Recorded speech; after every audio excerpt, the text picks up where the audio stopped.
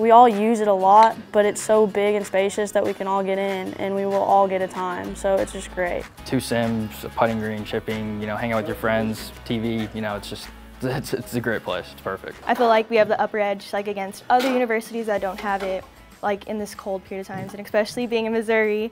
I'm not used to the cold at all, but it's nice to have. That technology can tell you so much about what you're doing with the golf ball. And to someone who maybe doesn't know that much about golf, it will tell you the attack angle, your face-to-path ratio, how much side spin, back spin, a bunch of different stuff that tells you that helps you out. It's good because as a golfer, you're not always completely sure what you're doing with the golf ball.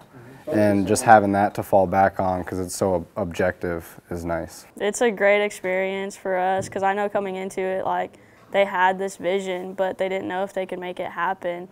And so it's just great to see it all come together. I love it that the girls and the boys team, we're all really close, and I feel like it's good to like have competition with like both of each other. You know, since I've been here, Coach has done a great job of recruiting, getting all types of great players, and just that really, you know, I mean, getting great players is what obviously makes the program great, and he's been doing a good job of that. So it's definitely evolving. We're going to be pretty good here soon. It's going to be great. Golf's not a game of perfection, but if you strive to try to be perfect, it's never going to hurt you.